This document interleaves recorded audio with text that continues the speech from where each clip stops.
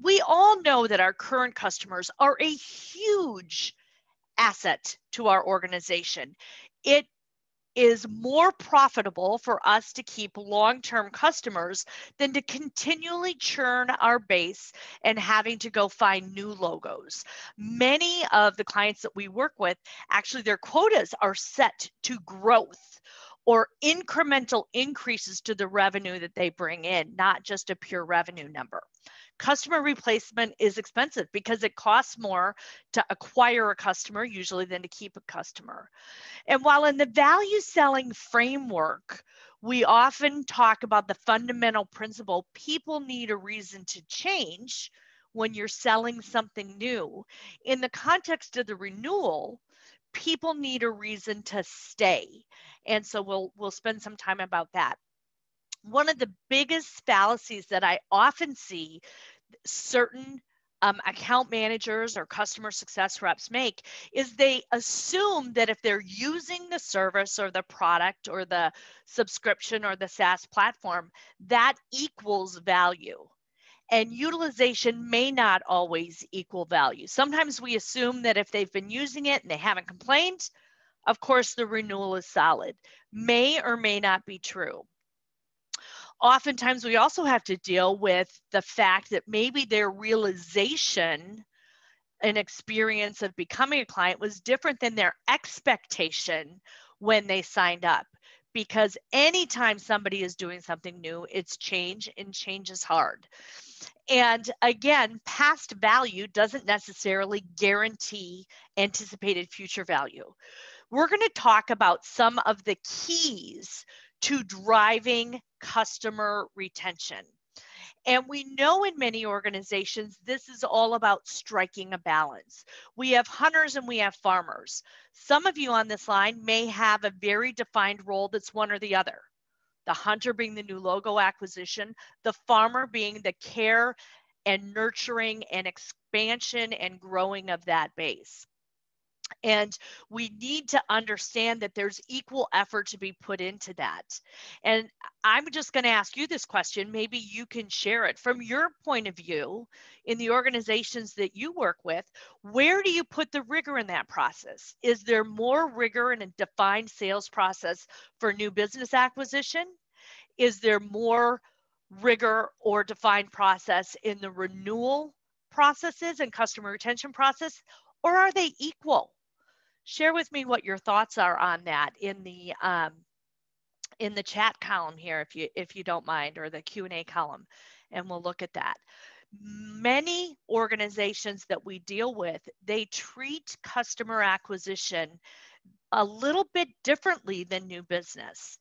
And we'll talk about why that might put their customer acquisition in a little jeopardy. But I'm encouraged to see that there's equal rigor in both of those processes. Let's face it, we've moved to a subscription-based economy. SaaS and SaaS models, even if you're not selling software, but the subscription nature of what we do. I have a friend who has a new baby, and she's now getting her baby food on subscription. I get my multivitamins on subscription. We are in a complete subscription economy right now. So thank you for sharing some of your point of view in your mix.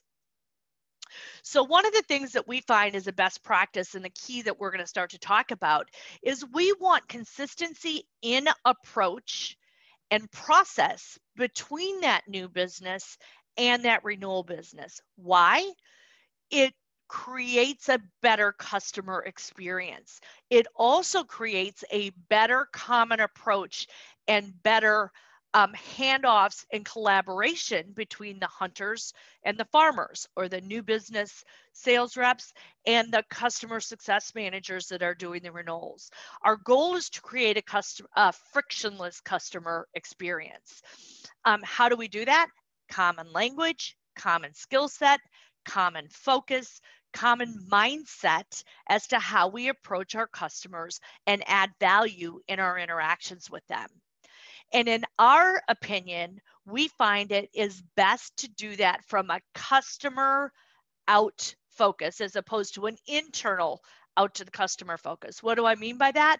We want to be flexible enough in our processes that we can tailor them and support our buyers and our customers and clients wherever they are. And we want to do that based on reverse engineering how people buy. No one wants to be sold. Julie shared that the situation that she just experienced in the last 4 weeks. And you had a sales rep with an agenda that wasn't taking into account that our needs and requirements had changed. So rather than try to recreate a solution that met our current reality, which was quite frankly quite a bit different than 12 months ago, they were trying to renew as is.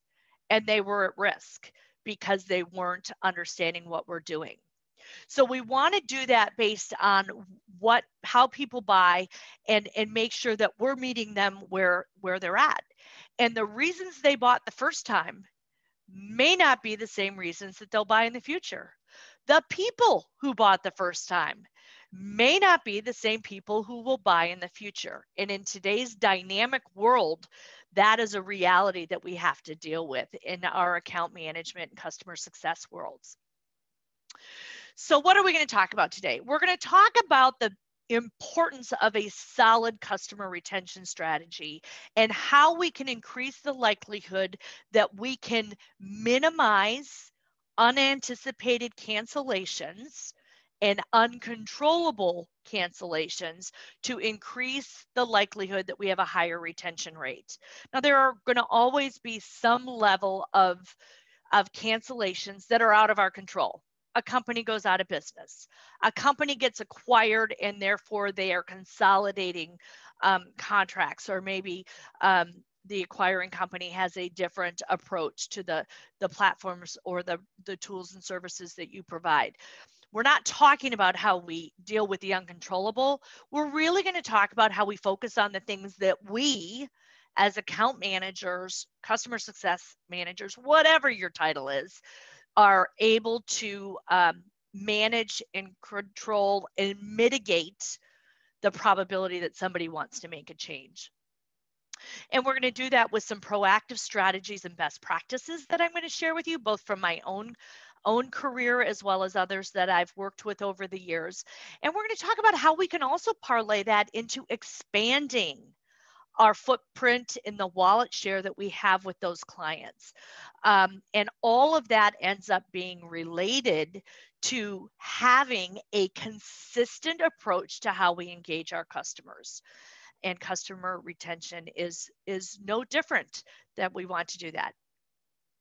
So why do people cancel to begin with? Well, really, there's two main reasons, and you can put some nuances into this, but there's two main buckets that people cancel. Either we didn't get what we expected, and it didn't work the way we anticipated, or something along those lines, and therefore we might be dissatisfied or seeking something new, or something's changed. The business could have evolved. The priorities could have evolved.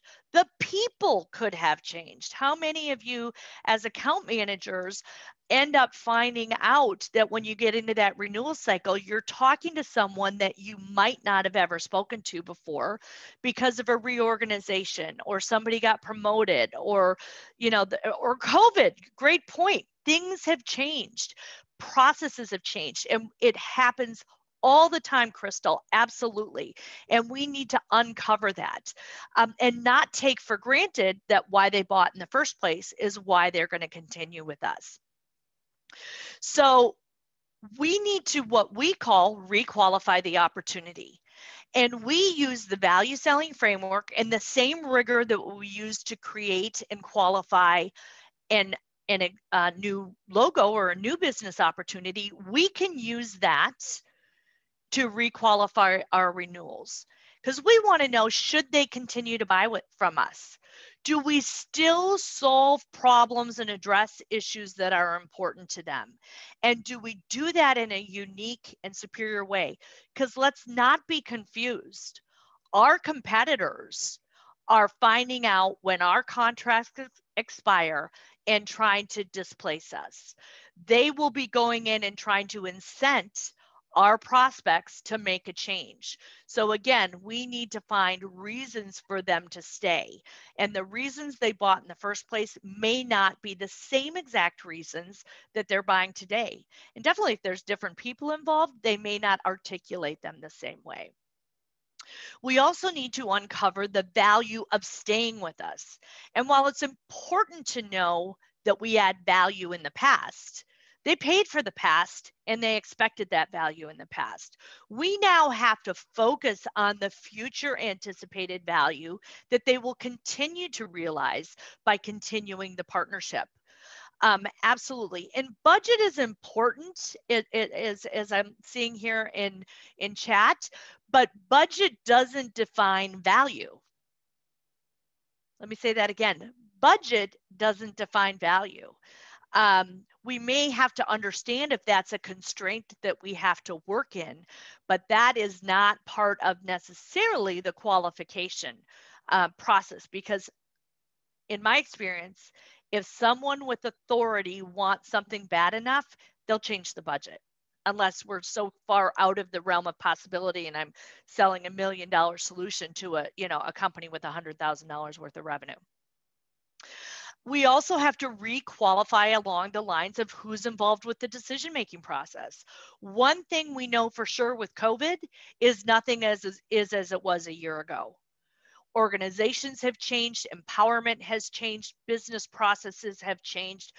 Companies, depending on the industry that they're in, are either struggling or thriving, but they're putting different levels of rigor in this distributed virtual world into procurement processes. So we need to identify those people. This is a whole new sales cycle. Your renewal is a whole new sales cycle to do that. We also need to understand what the timing is. Clearly, we've got a deadline associated with our current agreement terminating or expiring.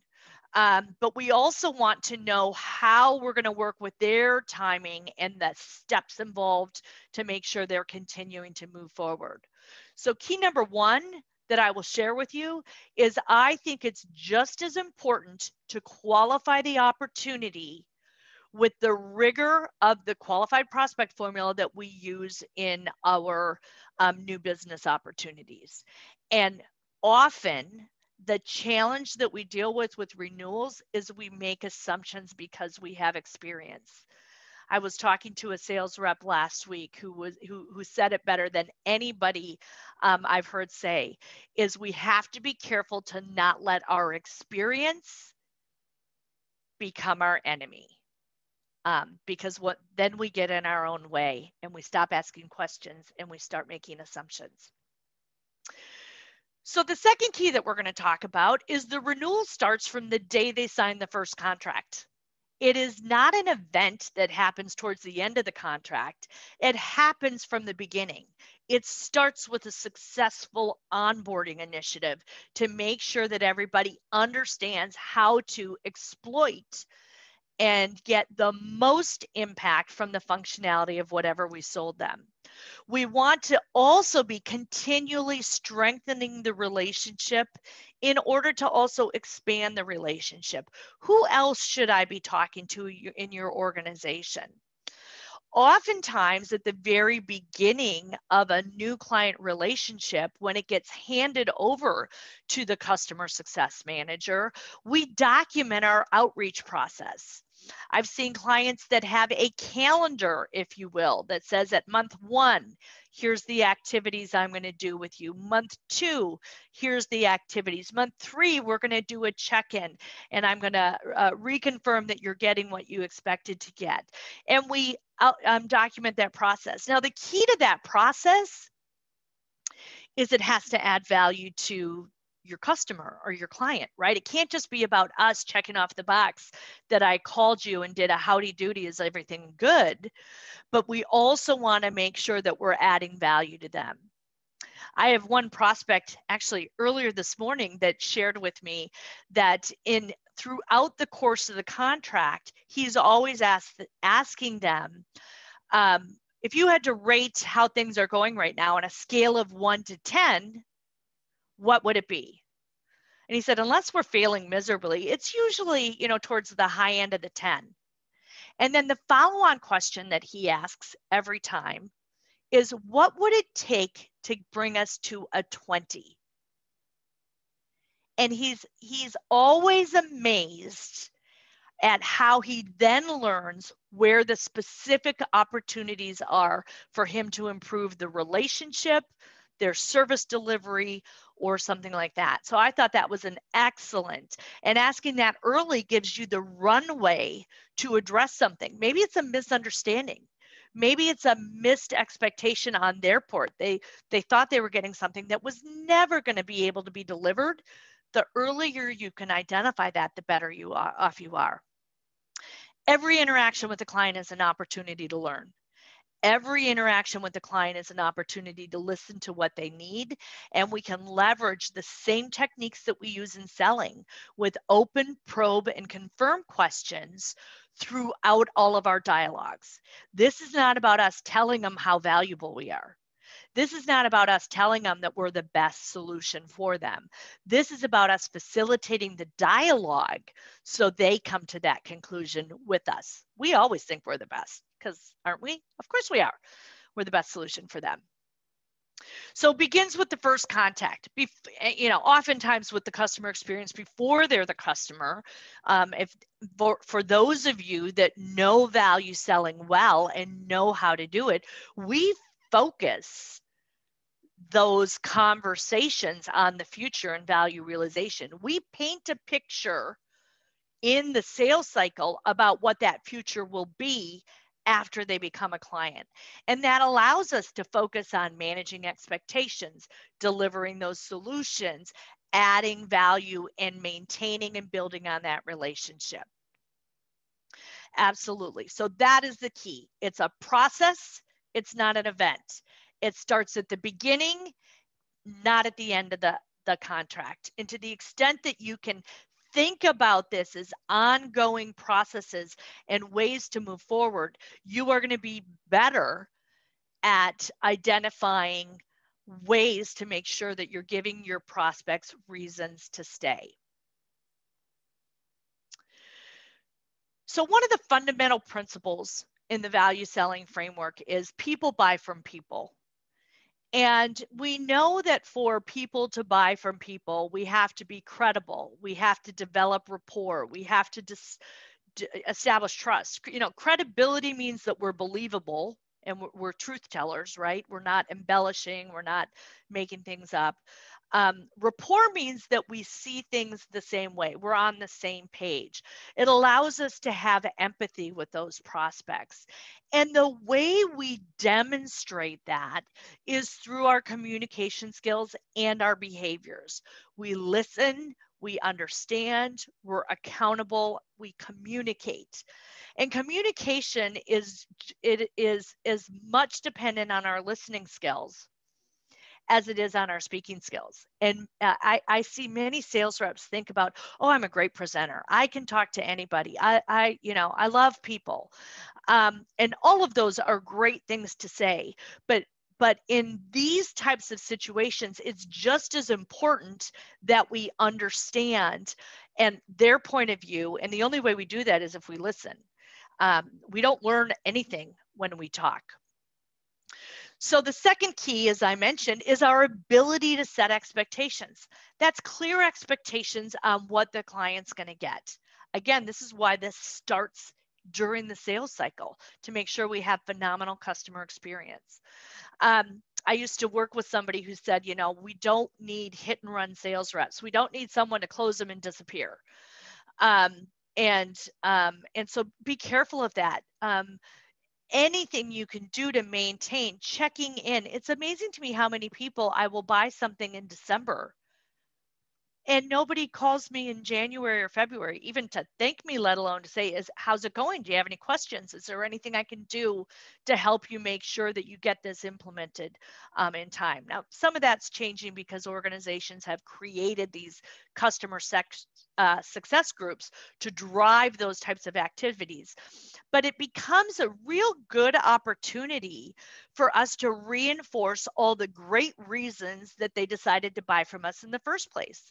and leads into that critical onboarding as we talked as well. Managing expectations early and often is key to making sure that we have a strong relationship and that they don't have a reason to change. Remember, our goal is to create reasons to stay. So examples of that, how do we add value? How do we delight our customers by giving them unexpected goodies? Could be content, it could be, it can be anything, but are we thinking about adding value, both the company level, as well as to the individuals that we're building these relationships with? It's so, so important. And often positions us to meet those needs. Sometimes, and I've run into this, and I'm sure some of you do as well, if I'm not talking to the customer to understand what their evolving needs are, I might not understand if there's additional opportunity for me to provide solutions to them. Sometimes the customer doesn't even know that they might have needs that could be met by us. So we're constantly trying to understand, hey, what's going on? What's new? What's changing? What's evolving? How can I best support you? Maybe 6 months into a software platform SaaS subscription, there's new functionality that you've added that the customer might have missed in the email that came out that told them to do that, or might have missed in the documentation or the notes, the release notes that came out. So can we talk about that in a way to anticipate needs that they might not have even shared with us? But the whole point of this continuous conversation is to make sure we are adding value to the individual. I mean, these people are busy. No one needs another meeting in their life if it doesn't give them something that's valuable to them. And if we're just checking off the box and saying, hey, I'm checking in, everything good, great, and then they go away, we might not get any information that will help us in the long run. So the third key is alignment. And I have seen this bite some sales reps right in the butt. They sold the wrong problem to begin with, wrong product to begin with. They didn't understand the real problems that prospect was trying to sell. They jumped to solution quickly, had a little sizzle on that solution, got them to jump, and then the prospect said, wait a second, this isn't what I thought it was. So one of the things that we need to make sure we're doing from the very beginning is making sure that we're a good fit. We are never successful if we take a round peg and stick it in a square hole for a long time. We might get some short-term bump, but in long term, we're going to have a very frustrated customer. So making sure that alignment is there, reconfirming all those reasons, anticipating buyer remorse through that, and making sure we're mitigating that early on in the process is really, really important. And I've seen it happen. I've seen some companies being told, 60 days after making a purchase, oh my God, this isn't what I thought it was. If you're not going to let me out of the contract, I'm telling you right now, I'm out. I'm out at the end. And so we want to make sure that is. So examples of that allow you to reinforce in your communication what's going on. And again, if we listen, we can do that. And there's a good point here in chat from Chris, which I absolutely agree with, and often it happens. The person who buys the technology isn't the person who has to implement it. And so all of a sudden there's a disconnect between the people that have to use the product and make it work and the decision makers. Now, in some cases, companies are very aligned and that works, but in other companies, I've called on some dysfunctional organizations over the years where the right hand does not know what the left hand is doing. So if that alignment happens, then we often have to resell, even though they've already bought, the people that are critical to the success of the implementation and the utilization of whatever the products and services that we sold. As a matter of fact, we have organizations that bring the value selling framework in just to help their customer success organizations get buy-in from the implementation teams to get the whole thing implemented in the first place. In the old hardware days, it used to be, if you were selling big hardware machines, you couldn't recognize the revenue until your prospect turned the machine on. And so we had a client once that was dealing with the problem of they were shipping all this hardware into hospital space, into hospitals, and they were sitting out on the loading deck. And since they were on the loading deck, they weren't getting plugged in, they weren't getting turned on, and they could not recognize the revenue until the customer, they called it the go live date, until they went live.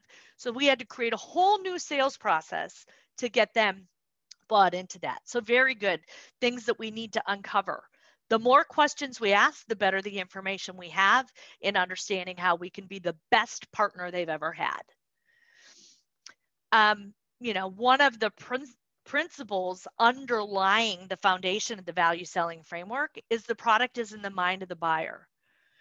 And, the right solution to the wrong problem won't solve anything. And many of us, if we've been around a little while, have seen that.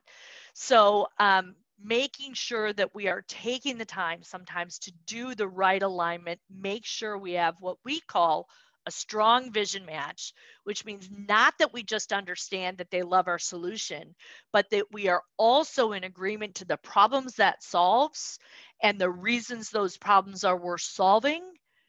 And when we have that confirmation, that triad of confirmation, we are much better at making sure that we are not missing expectations.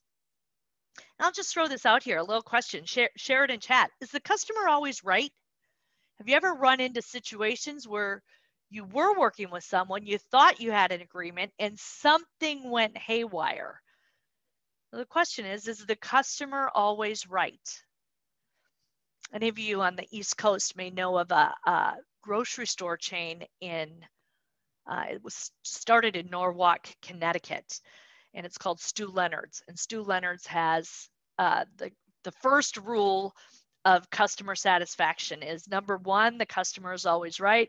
Number two, if the customer is wrong, refer to rule number one. The customer is always right. No, of course the customer isn't always right. Sometimes they forget. Sometimes they make a mistake. So there are things we can do to mitigate some of those miscommunications. Written communication, open communication are things that we do to mitigate any misunderstandings. And then when we have been unsuccessful at mitigating a misunderstanding, then we step into some of the things that we need to do to repair as opposed to prevent. So there are times when we do have to repair. From that point of view. So the fourth key is to actually ask for the renewal, not assume it, not assume it. And I know many of you work for organizations that have contract language that puts the burden on the prospect that if they don't let me know in 30 days, it's an auto renew, we just kick out the invoice. Those are business practices. But I think to the extent that you can get ahead of that, that builds a relationship. So if you've got those terms in your contracts, then, be asking the question as we get through this, is there any reason that you would not renew at this point? Is there anything I can do? We know people are asking them, hey, when is your software subscription for this up? Do you do this? I'll just pick CRMs. It's, we're all in the sales area. I get calls all the time. What CRM do you use, and when's your subscription up? And then it's interesting because the ones that are good, 90 days before that, all of a sudden I'm peppered with, can we meet? Can we talk? Will you reevaluate what you're doing with us? So we need to understand that, and we need to prevent that by understanding, do they have a reason to stay or do they have a reason to change? Ideally, in a renewal situation, we're trying to create a reason to stay. What now is the value they expect? What is the motivating factor for the prospect to continue with you? from that perspective. And then again, what we talked about is have the same rigorous qualification criteria that we have for renewals that we do with new business. The likelihood in today's environment, and certainly in many of the industries that we're working on, is the people that bought in 2020 will be in different roles, maybe even in different companies, when the renewal comes to term in 2021. So we need to understand that, get ahead of it, so that we're not surprised 2 weeks before the contract's due. We need to get ahead of that and do this. When I was a renewal rep, an account representative working with that, I always asked my prospects throughout the course of the relationship, is there anything that would prevent you from renewing today if our contract term ended today?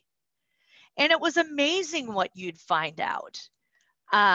If there was an issue that they hadn't bubbled up, if there was some internal organizational things coming up with that were going to impact the decision makers or the priorities or their go-to-market or whatever it might be. So good question to ask early and often is, if you had to renew today, would you renew? And if it's not the ultimate renewal decision maker, would you recommend renewing? Are you getting the value that you expected to get? And can we talk about how we make sure you are? And doing that proactively is always good. So we talked about some of those questions, and I got ahead of myself right here, but asking those questions.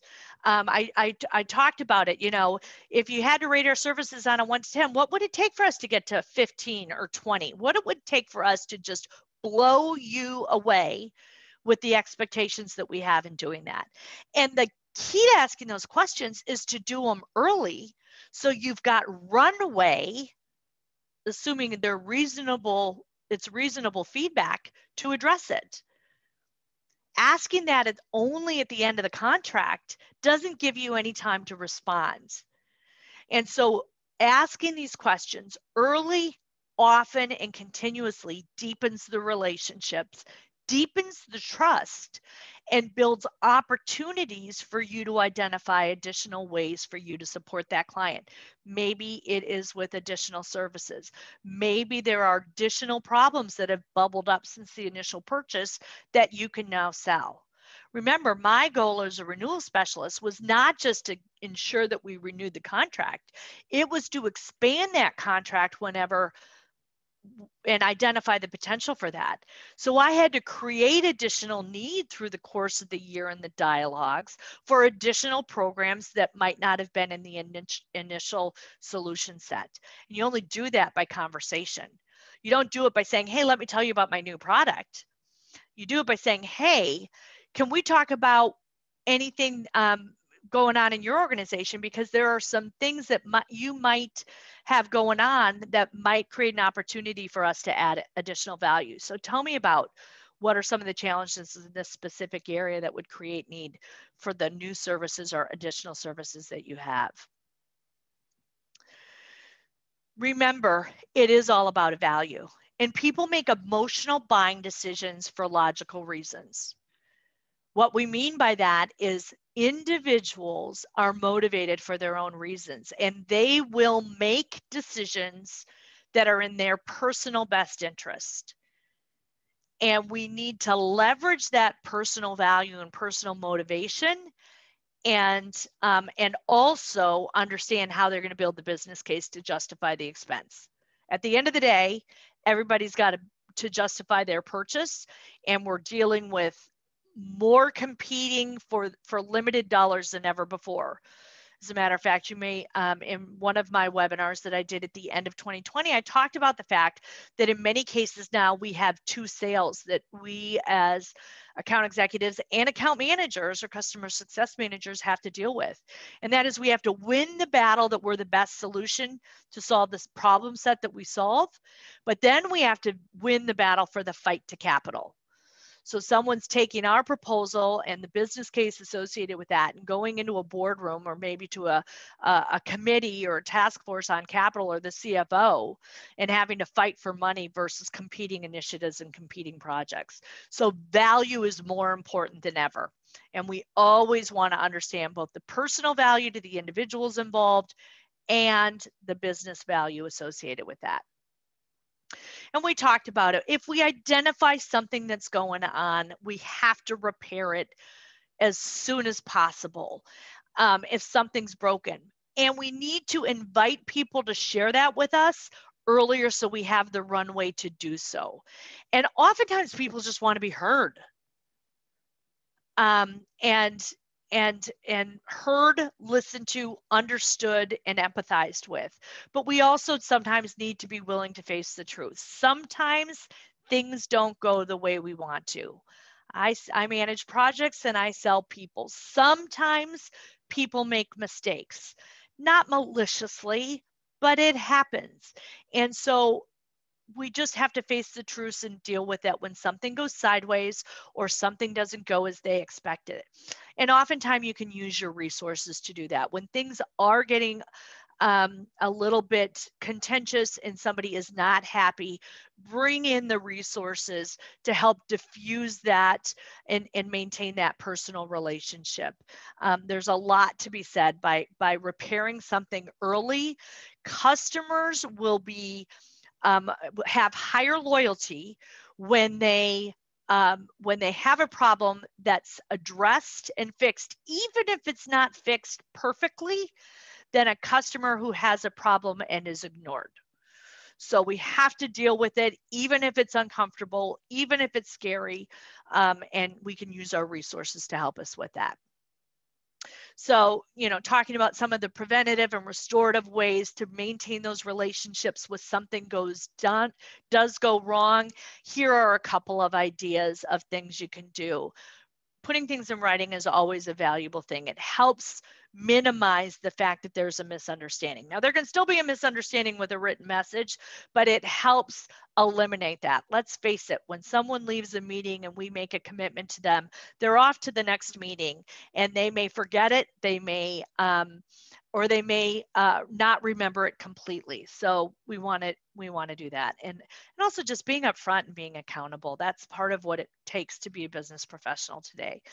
And then there's a couple strategies for restoring things when things go wrong. Again, I have found that when you own it, people respect that.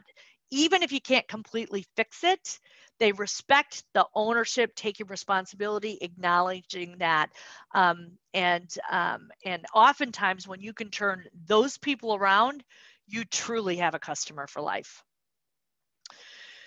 So here's what I would suggest you do. Now, for many of you, you just went through a huge renewal season at the end of December. Many clients operate on a calendar year. Many budgets operate on a calendar year. So if you have just gone through that renewal season and the new business season, and you're now starting out a new year with new clients, take some of these tactics from onboarding to managing expectations to putting together a value-added calendar of ways that you can reach out and maintain contact and build relationship with those individuals today. Assess what the health of individual renewals are. We still have a number of things that we'll be renewing in the first quarter and second quarter and third quarter. Do you have that mapped out? Do you know what those activities are on a monthly basis based on where those clients are? Have an outreach strategy to contact all those people. How can you add value? What's new? What's going on? How can you create new need? And then from a customer retention plan, I always find it's great. Let's work and collaborate with the prospect. What are things that you can do and get their buy-in to do with you, and then document that plan to make sure that you're on track to get the results and realize the value that they have. So there's a lot of things that we can do today, even if we don't have renewals facing us until much later in the future. There's a lot of things you can do with the new contracts, contacts, clients that have been handed over to a customer success manager that you can start with. If you have new territory, there's a lot of things you can do to go meet with your existing install base and understand, hey, what do you expect? How can I add value? Is everything going the way you want it to do? What do I do to move from a 10 to a 15? If you had to renew today, would you? And get really ahead of any of those challenges. Our goal is to minimize, if not eliminate, the the controllable cancels. We can't deal with the company going out of business, but we can deal with the companies that are staying in business and continuing to operate, that they see enough value with us that there's no reason for them to even talk to a competitive alternative, because that would just be a waste of their time.